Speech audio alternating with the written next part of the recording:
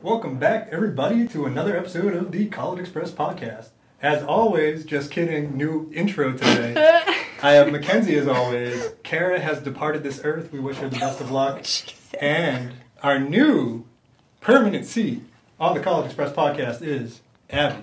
Hello. So, you've all seen Abby once before. I forget what episode number. We'll say 5. I was in a bunny October. suit. Halloween.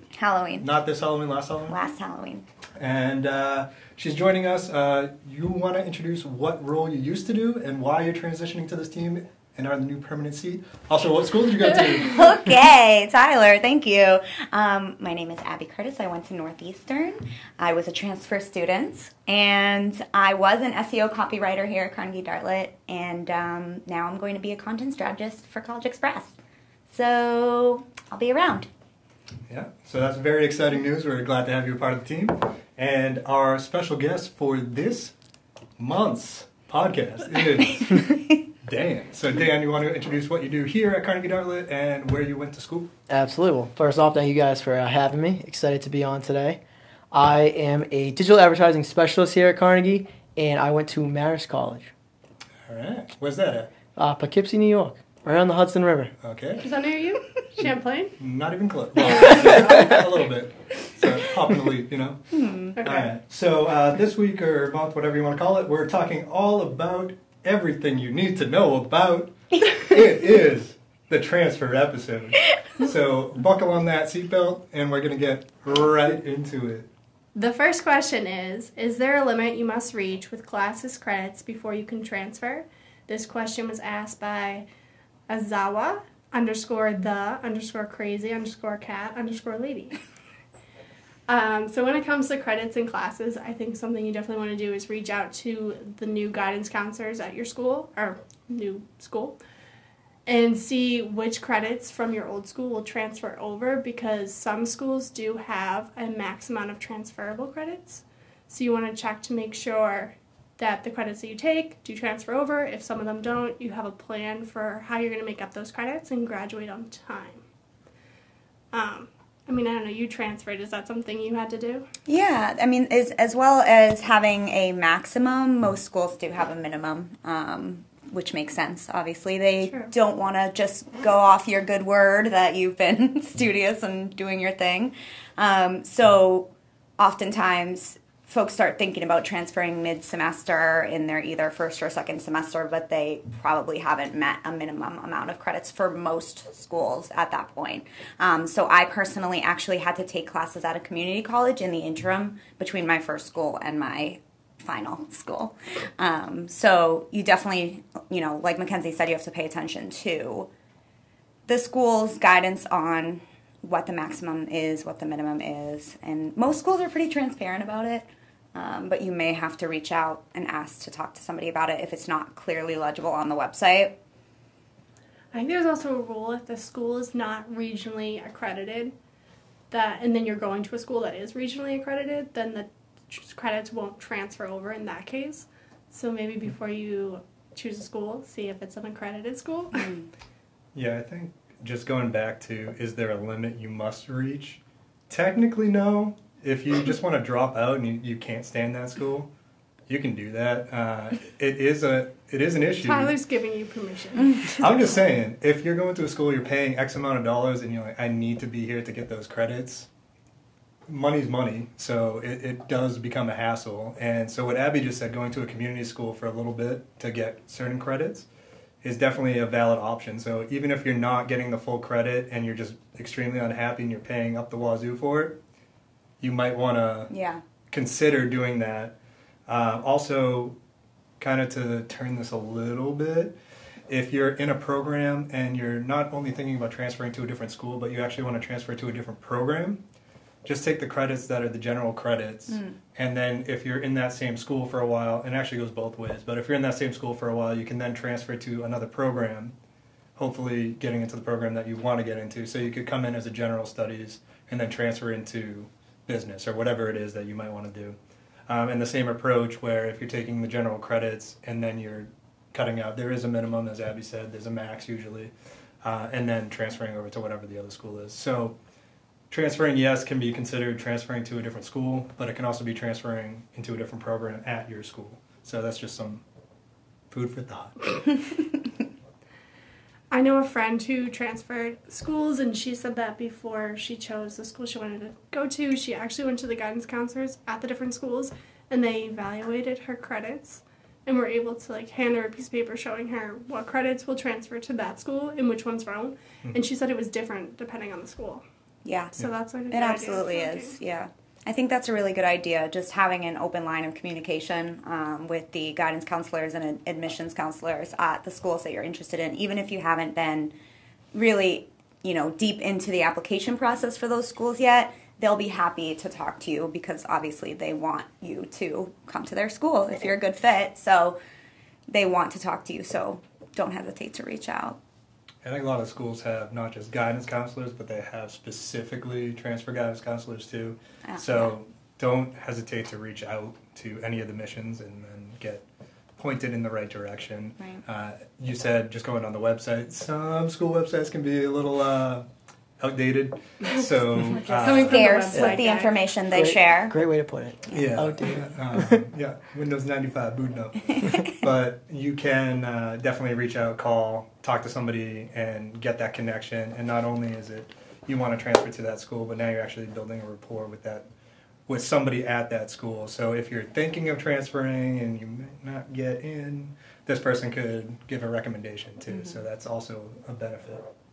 And if you're like me, you don't like talking to strangers on the phone, you can probably find their email addresses on the website too. Fair enough. All right, question number 2. How do I adjust to a new school quickly? Well, I think that changes, person to person and the type of person that you are. I know overall the one thing that I say to transfers, to incoming freshmen, as a whole, is just be yourself and don't be afraid to get involved. That's the big thing, is getting involved.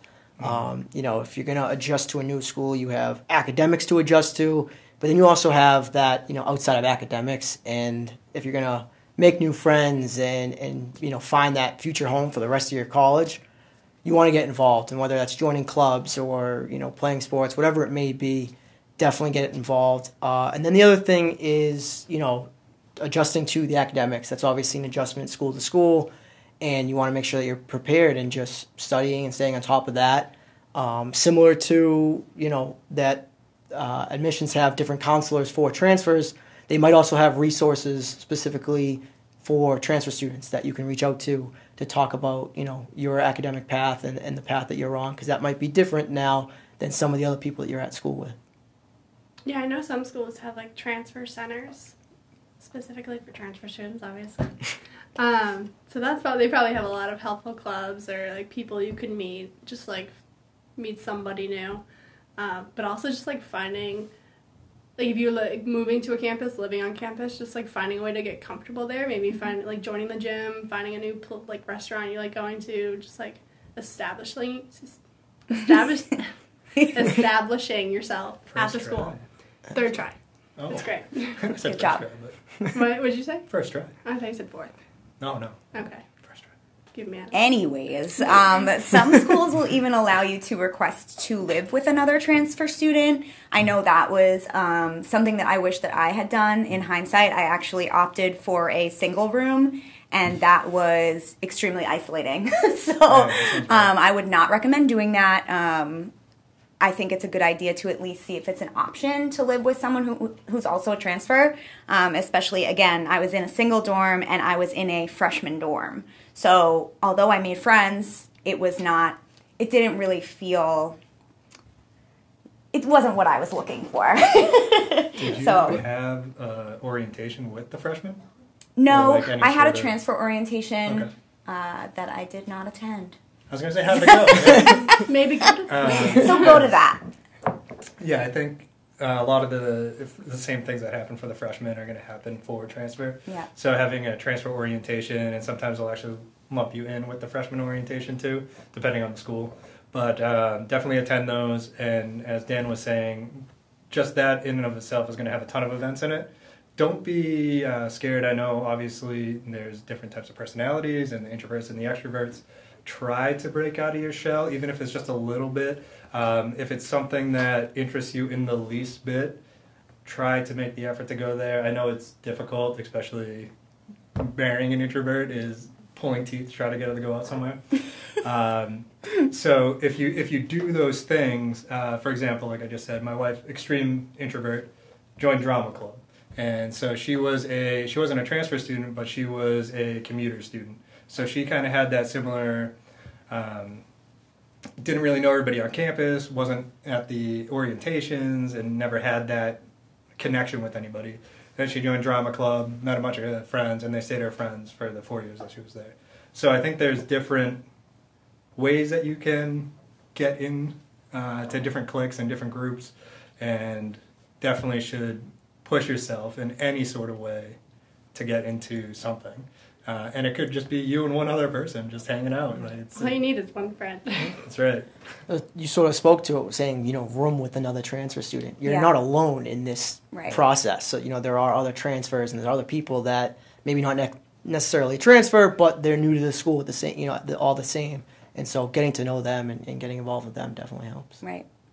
Yeah, I wish I had been able to live with someone who is also a transfer. But one thing did happen that was really nice is one day I was extremely late to a lecture and I saw another girl who, just kind of looked like she probably came from the same kind of town that I did. Like she was dressed the same way that I was, and she looked equally as lost and late. It ended up that she was also a transfer, and we were both looking for our lecture hall. We both were lost and late, and then we became friends. And 2 semesters later, we went to Barcelona together. So you can find your people, and it doesn't necessarily mean you can only be friends with people who are also transfers, but it helps to have that lifeline that you're going through that similar experience. You're no longer freshmen, but it feels so new. It's nice to have somebody to navigate those waters with, for sure. I actually had a girl my sophomore year who transferred halfway through the semester into my classroom, and I guess the class was very different from how she was taught at her old school, so she was having trouble adjusting to just the small class size professor. So she actually asked me to study with her after school, and we became friends, and I kind of helped her that way. So maybe reach out to kids in your class, especially if you're struggling like that, to try to get some one-on-one help. Yeah. Yeah, I think that's in also just similar vein too. If you're uncomfortable asking the students in your class, if you ask the professor, they'll hook you up, and usually there's like study centers too, so you can go for help anywhere. I won't say anywhere, but you can go to help. Not anywhere. It'd be okay. Yeah, but and that's another thing too. Just explore whatever city you're into. You might not meet people on campus that you click with, but if you're downtown somewhere and you're at whatever the local restaurant, like I think you were saying, and a different hangout spot, like there's a place on Champlain, the Java Blackwater. So like if Java you go, Blackwater? I think it was just called Blackwater. Oh, okay. He wanted to call it Java Hut. It didn't make sense, but he knew it. Everybody knows what I'm I talking don't about. know. It's Vermont. I don't know. Yeah. Muddy Waters, that's what it was. Hey, Muddy Waters. that sounds disgusting. So if you go down there, it's a coffee place. So if It's you not go down, appetizing.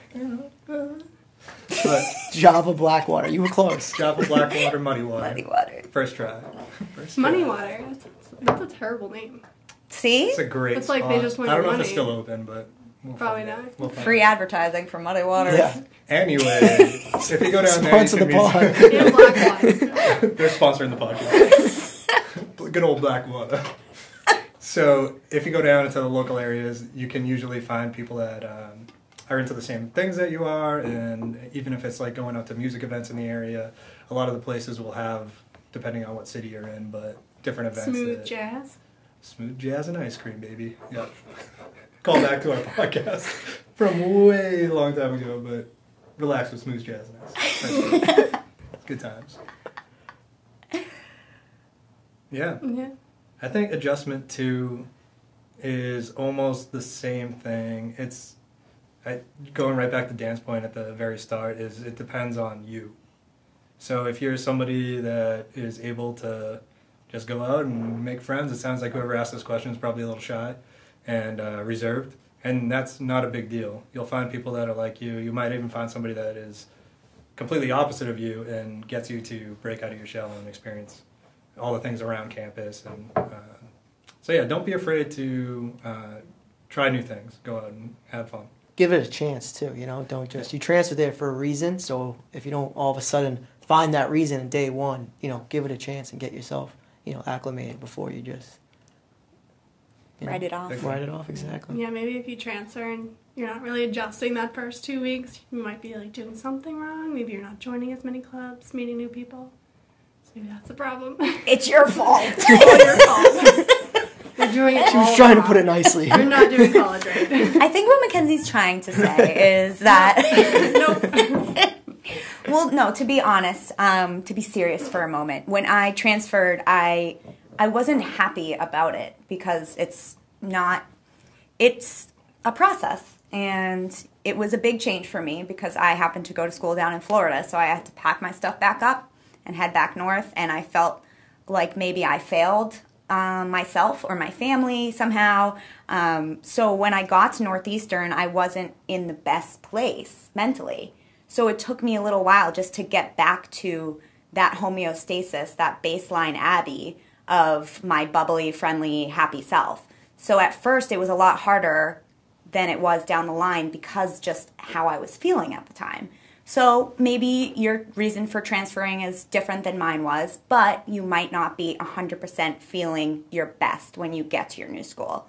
So try to give yourself a break. And if you don't feel like joining a club the very first day, you don't have to, but give yourself a little bit of time to just get back to that normalcy and then see how you feel about it. Question 3, will my financial aid carry over to my new school? Very good question, very important thing to consider when you're transferring. Unfortunately, you can't just show up at your new school and have your financial aid carry over. Obviously, tuition is going to be different at your school, at your new school, and the way they evaluate your eligibility is going to be a little bit different. So from the school's point of view, you're coming in as brand new students. So they're doing everything from scratch.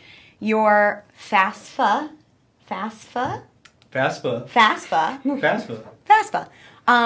you don't have to redo it necessarily, but you do have to add your new school. Basically, FAFSA offers a space to put in any school that you will be applying your federal financial aid It's to. like the first thing you should do. Yeah, so add that school to your list. And again, this is one of those things that you should definitely reach out to guidance counselors about. And, you know, of course, like Tyler mentioned, there's a lot of faculty and staff that are very highly specialized at colleges and universities, so there may even be a counselor that specializes in transfer financial aid at your new school, depending on the size of your school and what they have going on. So find the right people to talk to, and then you can figure out how much aid you're going to be eligible for at your new school. Are there any scholarships and grants at your new school that you're eligible for? So all of those things, you need to stay ahead of the curve with that and just make sure you're communicating with, you know, the schools that you're considering to make sure that it will be okay for your financial situation. But you do have to kind of start over, so to speak. You made a good point right there about scholarships too. Some schools may have transfer specific scholarships, and so if maybe you have a scholarship at your old school and you're maybe afraid to transfer because you're like, well, I have this scholarship. It might not be the exact same, probably not, but there might be scholarships available for you at the new school. So definitely something to pay attention to. Look out for deadlines. Look online. Again, CollegeXpress.com. CollegeXpress.com. But yeah, look out for that and pay attention to any of that. Yeah. I actually got a transfer, well, it wasn't exactly transfer specific, but I got a grant, you know, for my first semester at Northeastern because of my academic excellence at my previous school. I was an excellent student, believe it or not. All right. So one thing though is one next question. Be very aware of. Next question, please. Everything you guys said was great, but if you do a private loan through anybody, they might not accept that you're transferring, and so you'll have to go and ask for a deferment, because if you don't, they're going to expect you to start paying it back almost instantaneously. So as soon as you transfer, you may be taking out new loans but having to pay back loans at the exact same time, and nobody wants that. No. So make sure that if you do have a private loan and it will not transfer over to your new school, to ask for a deferment. Usually it's going to be the 3+ years, maybe 3.5, depending on when you're transferring. Yep. Make sure that you do that so you're not digging yourself further in the hole while you're at school. And then at the end, you can start paying everything off into one instead of doing it while you're at school, because that's a nightmare. Right. You can also go to the school's financial aid office if they do give you financial aid, but it wasn't enough for you to be able to afford to go there. You can go talk to them, maybe explain your circumstances if it's something that you really need more money for.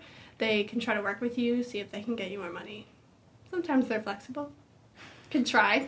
Doesn't hurt. Exactly. It does not hurt to try. Go in there and ask, and usually financial aid packages for schools are very much varying school to school, and they can usually say, okay, we can only offer this much, and then you go in and talk to somebody like, oh, here's an extra $3-4 grand. Yeah. Like, oh, whoa, where did that come from? And as Dan mentioned, the scholarships for specifically transfer students. So you can potentially transfer over some of the scholarships that you already have. Some of those might not be eligible with the new school. Again, it's very important to talk to a guidance counselor or somebody that's very specific in that school for financial aid. But see what transfers over. Even if you don't get X, Y, and Z, try to go out for new scholarships that are specific to transfer, and then maybe you can negate some of that damage that you're going to be taking. And those scholarships aren't as competitive as other ones, because they're only transfer. So it might be easier to win them. Is the stat 36% Gee, transfer I don't know. students? I think it's 36. I don't know that stat. I want to say 39. 39. I'm gonna raise you 3%. I think 37. So 36 to 39. It's a range. I don't have an Sorry. opinion. oh, it's It's not an an excellent opinion, Abby. You're supposed to say 38. Yeah. We just cover our Just cover the bases. bases, yeah. 38. But yeah, I think that's the financial aid package in general is number one. And again, just to drill into your brain, sign up for FAFSA. FAFSA? FAFSA. FAFSA? FAFSA. FAFSA. FAFSA. So make sure you sign up for it right off the bat. Put that school down so that you do have that aid if it's available for you. Check in with your lenders right off the bat if you did any private loans or anything that's outside of that. Make sure that it can transfer to the new school. If it doesn't, set up that deferment. Look at your scholarships, see what transfers, apply for new scholarships. And I think that's a good coverage. Check. Yeah. Nice. What is, question number 4 you might ask? Question 4 is, what is the hardest part about transferring schools? So I think the hardest part about transferring schools is figuring everything out for financial aid, which we just went into in depth. I think that's probably the most confusing part on any of those, other than, I guess stress is what I'll say is the premium answer here. Because stress is what is going to be going through your mind 24/7, especially when you start doing the transfer. Abby mentioned right off the bat she felt like she was disappointing her family when you were going from Florida back to up here in Northeastern. I think the stress on all sorts of angles. It's the stress on transferring, disappointing your family. You're not really disappointing your family, hopefully not, if your family's okay. But yeah, disappointing family. You know, if you were hanging out with your friends at that college, you were there and then you were like, hey, this isn't a good fit for me, disappointing your friends from that school. The stress of the financial aid package, I feel like stress encompasses everything. And the only way through it is to just take it day by day and do things as we discussed and reach out and talk to the guidance counselors, go out, meet new people, have new experiences. Try to get that financial aid FAFSA as soon as you can, and then one step. And then the stress slowly starts to diminish a little bit, and then you're feeling more normalized, and you're more into a routine, more into your college experience instead of a transfer experience. So I think that is my answer. I don't know about you guys, if stress is your number one or if it's something else. I guess maybe like passport would be like terrible if you went like out of state out of country. That's stress too. So yeah, Stressful. Yeah. so, keep adding the stress. Dealing with the government, stressful. Yeah. I think one of the hardest things might come to before actually transferring is making that decision. True. Yeah. So going back to disappointing your family, hopefully you're not, and I don't think you would be, but making that decision, oh, am I going to graduate on time? Financially, all the questions that we've answered, going back to those, having those run through your mind, is it, if I transfer, what if I don't like my next school? How do I tell my friends? How do I tell my family? Just actually making that decision for yourself. I know a friend that did transfer and it worked out perfectly, and it's because he just thought, long term. So he was transferring and he said, you know what, maybe, I need that extra semester, or I need that extra time. I'm going to make that best decision for me long term. And that was kind of the hardest part for him, was just making that first step to begin transferring. Yeah, I agree. Especially if you, at your old school, had already, made friends, found, your foundation there, but it just wasn't the right fit for you school-wise, and then you transfer and you have to start that all over again, but you're going in and maybe it's second semester or something, and people already have, their friends, and sometimes it's hard to find a fit in that, or it can seem like it's hard. People are actually friendlier than you think they are. Always. But that usually can be intimidating, and sometimes that can cause you to not want to transfer. People are terrible. Never friendly. I would say usually. Yeah, people are. But I would echo that. I think my two hardest parts, I think, really they're both equally important. Academically, yes, I would say stress was a huge issue for me, especially in the beginning, trying to work through, because as we touched on earlier, maybe you have a certain amount of credits that you're transferring over, but maybe not all of them contribute to the requirements for your major. So maybe there's a few classes that you took that are utterly useless for you now. And that can be really, really frustrating, both from a financial standpoint and academic standpoint, because you feel like you have to kind of have a do-over. But that's essentially what transferring is. It's an opportunity to start fresh. So with that being said, I think the other hardest part for me was finding my place, both with friendship and activities, because when I was down in Florida, Greek life is huge down there, and I felt obligated to be a part of that, and it was also one of the only ways I knew how to make friends. Whereas in the North, it's really not as big, especially at a school like Northeastern. They had some Greek life, but not the sorority that I was in Florida, and I also wasn't interested in joining Greek life at Northeastern. So it took me a while to find my way into a place that I felt comfortable and like I had an identity at the school. But if there's one thing I can say about friendship, it's amazing how many friends I've kept from my original school, despite having, the entire East Coast between us. I was recently in my first ever college roommate's wedding. So, you do stay friends with the folks that you meet and are really special to you. But then I made so many more friends at my new school, and I was in such a better place that you just eventually find your place, your people. And yeah, I think when I was, 19 or however old I was, I thought that people in established friend groups weren't open to new friends. And that's so silly, because nobody's going to be like, you know what, we're good. Like, if we have the sex. Yeah, so if you join, it's either a club or a team, or if you just see people studying in your dorm, you can, even if you're not... It's like super quick. Hey! What are you doing over there? Don't interrupt them if they're busy. But, I know it's not easy if you're not outgoing and you aren't comfortable putting yourself out there, but there are ways to make friends, I promise, and it might take a little longer because you feel like... Well, yeah, don't live alone. Don't live alone. I think that's one of the biggest mistakes Yeah. you could have made, and obviously it worked out for you, but Right.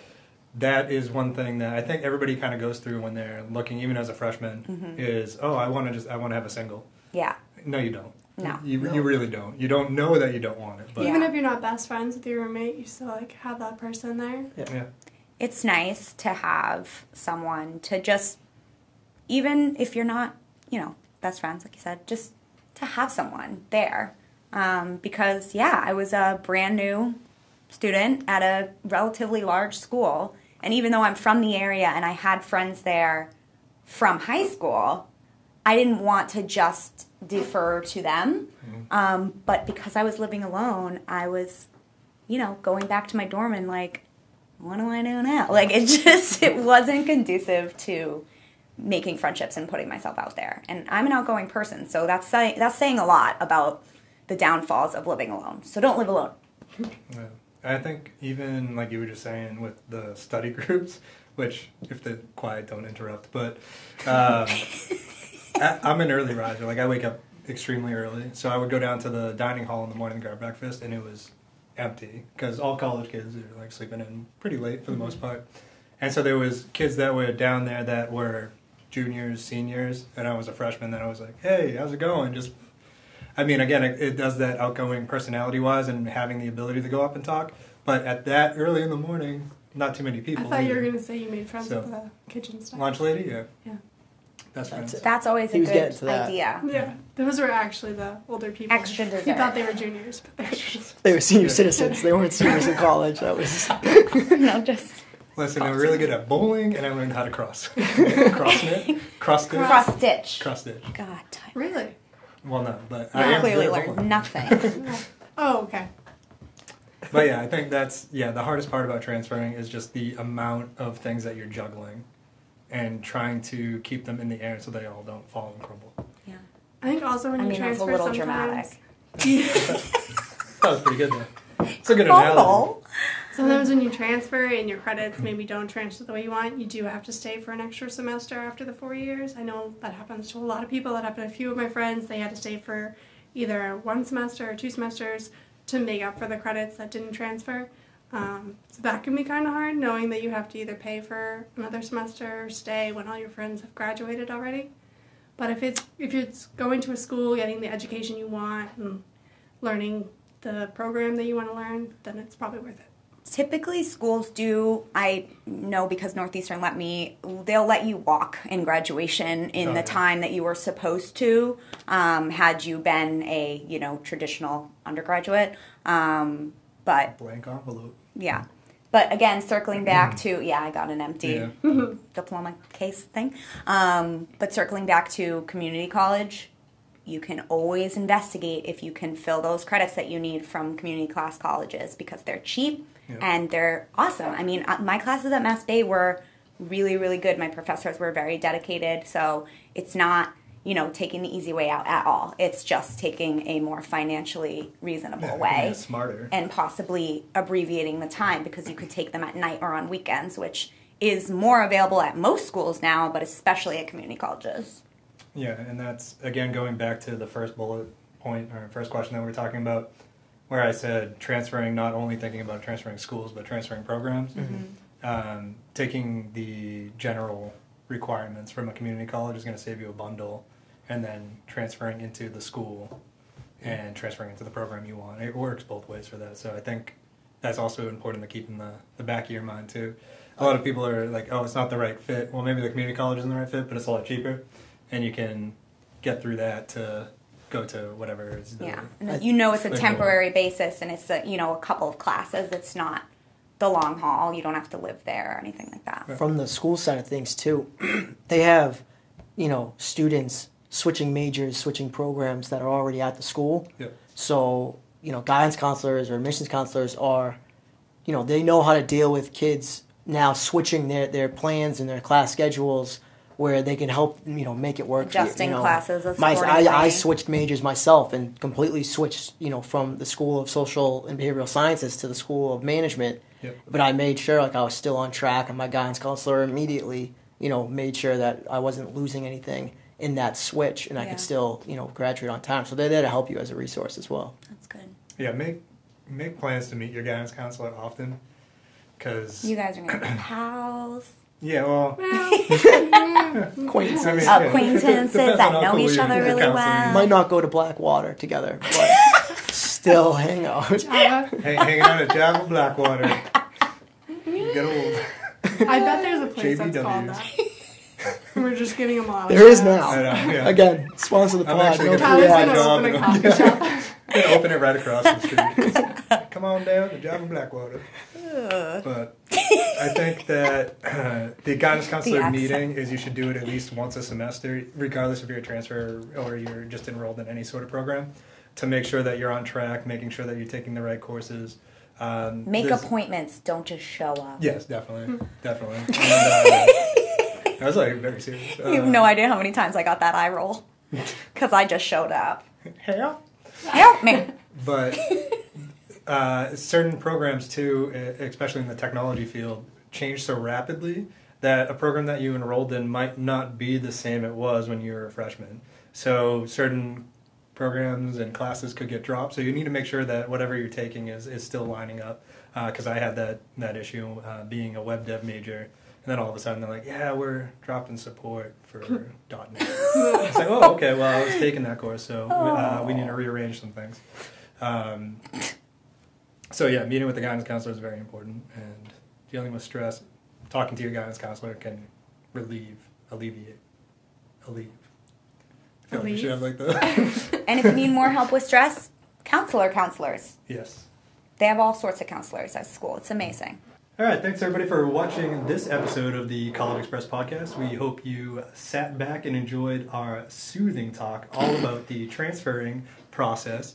And we hope you learned some things. If you have any questions, please leave them in the comments down below. If you have any ideas for the next podcast or questions in general, leave them in the comments down below. Don't forget to like the video, subscribe to the video so we can keep the lights on and these microphones working at 100%.